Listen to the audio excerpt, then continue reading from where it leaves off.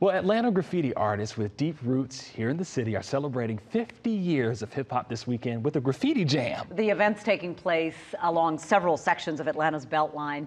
Don Shipman is here in studio. Graffiti art has really changed the face of Atlanta, hasn't it? It really has. It's really incredible to kind of like walk back through history in graffiti in the city. It has the power to transform old rundown buildings, right, into something appealing once again, or big concrete surfaces like underpasses into works of art.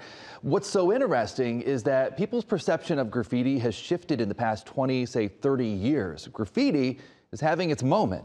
I met up with a legend in Atlanta's style writing culture, Dr. Dax of the Dungeon Family, a musical collective based here in Atlanta that specializes in Southern hip hop. He's been creating in Atlanta since the 1990s. We met up under the 7585 overpass on the south side. It's a spot that graffiti artists like him have been drawn to for decades. This weekend, style writers from all over will converge on this area and others along Atlanta's BeltLine.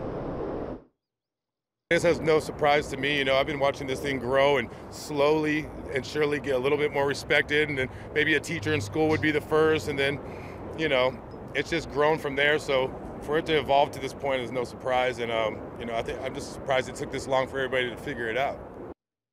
So in many ways, style writing culture and hip hop go hand in hand, influencing each other. Dr. Dax told me that he would argue perhaps graffiti art influences hip hop more than it's given credit for. Walking tours and opportunities to see style writing up close.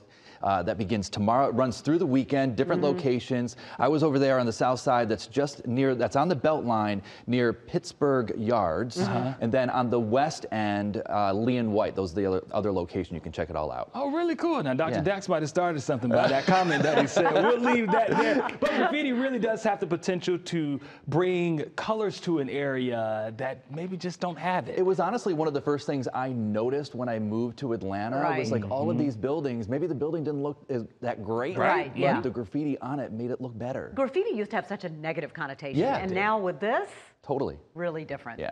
Don, thank you.